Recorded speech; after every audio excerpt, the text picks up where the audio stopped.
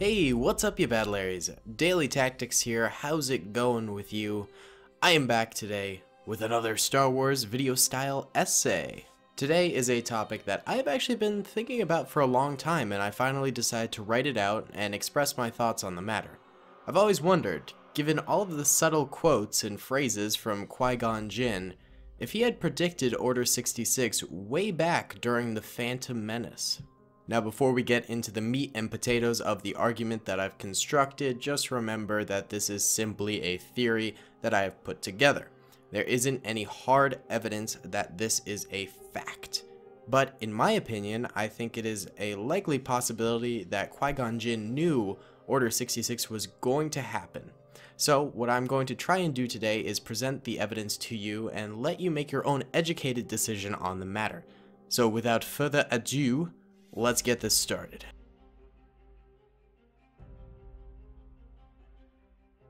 So to start off with, there's going to be a little bit of backstory into Qui-Gon Jinn. He was obviously the apprentice to traitor Count Dooku, and he himself was also known to break the Jedi code quite often.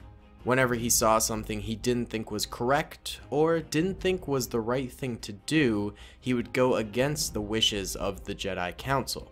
This made it so he was unable to join the High Council of the Jedi, and Obi-Wan himself says that he would likely be a member of it had he followed the rules more closely.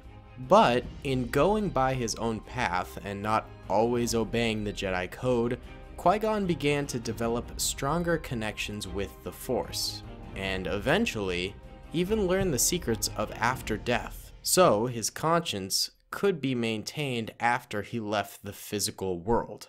This curiosity he had almost actually landed him on the wrong side of the Force, however.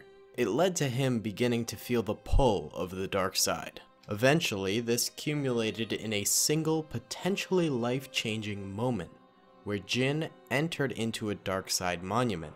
He had a powerful Force vision and was almost swayed, but the light side came to him and he broke free. This vision, he concluded, meant that violence by the Jedi could lead to them becoming the very thing they swore to stop.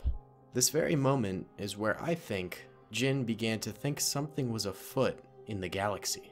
The violence he sees could be alluding to the upcoming Clone Wars, in which the Jedi Anakin Skywalker, as Obi-Wan so astutely puts it, became the very thing he swore to destroy. Now, this is very on-the-nose prediction for Order 66. But Qui-Gon likely didn't know what it all meant at the time. He just knew that something big was coming up, and it could lead to the fall of the Order. A number of years later, at the beginning of the Phantom Menace, we see Qui-Gon Jinn and Obi-Wan Kenobi entering into negotiations with the Trade Federation. The negotiations were short, and the two Jedi end up on the planet of Naboo's surface. They soon come to realize that this was not just some simple blockade, but was rather an entire planetary invasion force. There are millions of battle droids, hundreds of tanks, and these troopers were arresting all military and political officials that they possibly could. At this point, Qui-Gon is likely realizing that this could be the premonition which he had seen previously, and that the oncoming war could possibly cause the Jedi to turn. The next scene that I think helps to solidify this argument is when Jar Jar, Qui-Gon, and Obi-Wan are traveling through the oceans of Naboo, and Qui-Gon says the famously memed line, "There's always a bigger fish." I think this is him sort of subconsciously vocalizing his realization that something bigger is afoot in the whole universe, and that the fish are acting as a metaphor for the upcoming Clone Wars. To him, the war is the small fish, and there will be a bigger fish coming out to swallow up the previous one, aka Order 66, being the real reason behind the entirety of the war. I also think it could potentially be alluding to the fact that there is always a bigger Sith leader, like how Maul was really under the bigger fish of Palpatine, and the same with Count Dooku. Qui-Gon is looking at the fish as a metaphor at this moment for the feelings he is having towards the Force overall, though. Finally, Qui-Gon manages to find Anakin Skywalker in the desert planet of Tatooine. He immediately recognizes him as being extremely powerful in the Force, with a whole lot of midi-chlorians and stuff.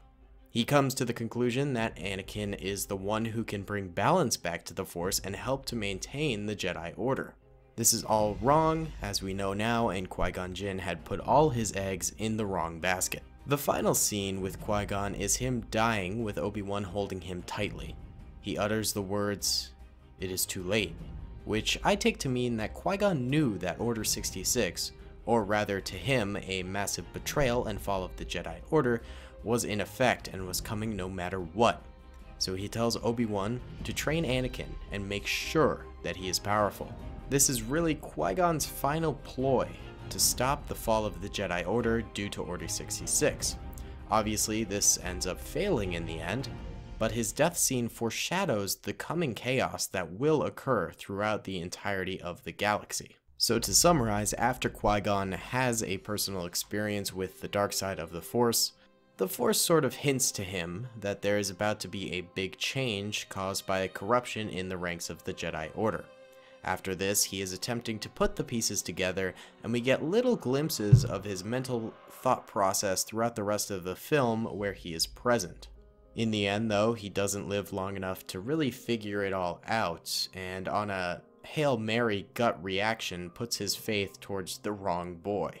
I wonder that if perhaps he hadn't died to Maul, that he actually would have had some guidance from the Force, and him being less blinded than the rest of the Jedi Order around him, then he possibly could have been the savior to the Force instead of, in his place, promoting Anakin, who ultimately brings down the light side of the Force and the Republic as a whole. So what do you guys think? Is there sufficient evidence here that Qui-Gon perhaps had predicted Order 66 and knew that something big was about to happen that would alter everything forever? Or could no one possibly have predicted this, and I'm reading a little too far in between the lines here? Be sure to let me know in the comment section below, because I'd love to hear your opinion. Regardless, thank you guys so much for watching this video.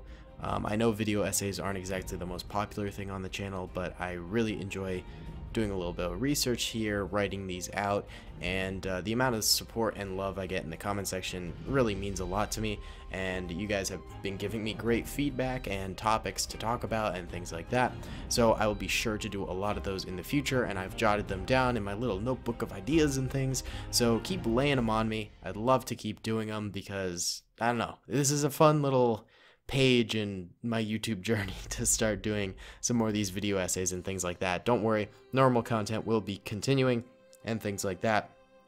But regardless, once again, thank you so much. Comment, rate, and subscribe if you enjoyed. Check out all my social media links are in the description below if you'd like to follow me on Instagram, Twitter, Discord, Overtone Team, what else I got? Steam group. If you want to support me on Patreon, that's always nice too. Alright, I'm out of things to plug. Thank you guys. I'll see y'all later. Peace. I hope you guys enjoyed that video. Be sure to click that subscribe button for more content, and hit the notification bell if you'd like to be alerted to whenever I live stream or upload. Thanks so much.